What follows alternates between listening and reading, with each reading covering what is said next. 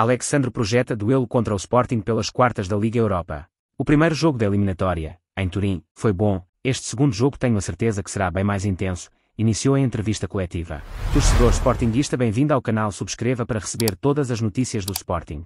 A Juventus volta a enfrentar o Sporting pelas quartas de final da Liga Europa, dessa vez, pelo jogo de volta. Na ida, a equipe venceu por 1-0, na Itália. Um dos líderes do atual elenco, o lateral esquerdo Alexandre, está com o alerta ligado e projetou um jogo mais intenso do que no primeiro confronto. O Sporting fez um ótimo jogo lá em Turim. Jogar em casa do Sporting é sempre bom, os torcedores sempre vêm fazer a sua festa, vai ser lindo. Vão começar desde o início a lutar pela vitória, temos de estar preparados para a intensidade do jogo, acrescentou. Apesar de ser um dos mais experientes, o defensor perdeu espaço recentemente no time italiano.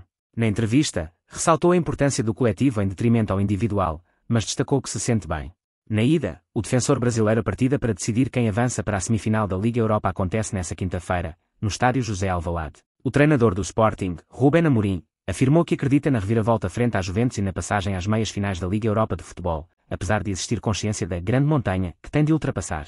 Os jogadores têm plena noção da dificuldade. Vimos muitos jogos da Juventus, têm muita informação, entendem muito bem o que o jogo vai pedir e sabem bem quem vai estar do outro lado. Sabem que não têm feito um campeonato muito bom e, portanto, não lhes passa pela cabeça que vai haver facilidades. Sabemos que vai ser uma grande montanha, mas acreditamos que é possível, sublinhou o treinador da formação leonina. Torcedor sportinguista, você acredita na reviravolta frente à Juventus nas meias finais da Liga Europa de futebol? Deixe sua opinião aí nos comentários, subscreva no canal para receber todas as notícias do Sporting.